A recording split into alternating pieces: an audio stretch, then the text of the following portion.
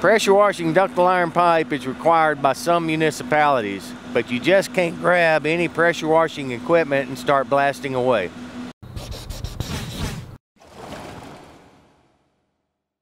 Welcome to Iron Strong. I'm Terry Lynch, General Sales Manager for the Southern United States. In today's episode, we will teach you the proper method of how to pressure wash your pipe. There are 8 steps to follow to properly ensure you are correctly pressure washing your Protecto 401 ductile iron pipe. Number 1, the nozzle shall be configured with fan jets only, no round jets. Number 2, the fan jets shall be configured at a maximum 30-degree angle from the pipe wall.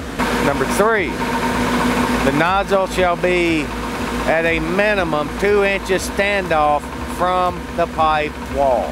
Number 4, the nozzle assembly shall be self-rotating and incorporate a rotational control mechanism with a target speed of 30 RPM.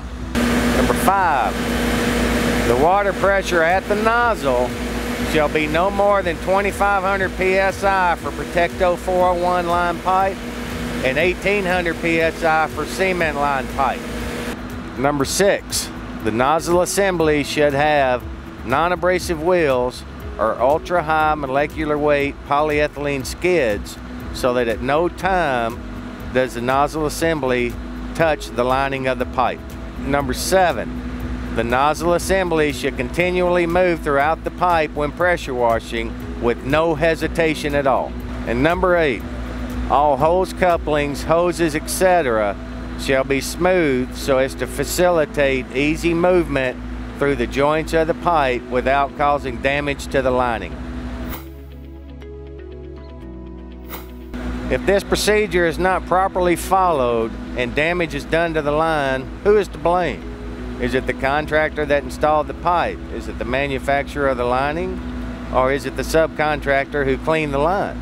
We strongly recommend to all municipalities and owners that require their sewer lines to be pressure washed and cleaned to incorporate these 8 easy steps into their standard specifications and to enforce these specifications as you do all others. If you would like to download a checklist that I've outlined in this video, please click the link in the video description below. Until next time, work hard, work smart, and most importantly, work safe.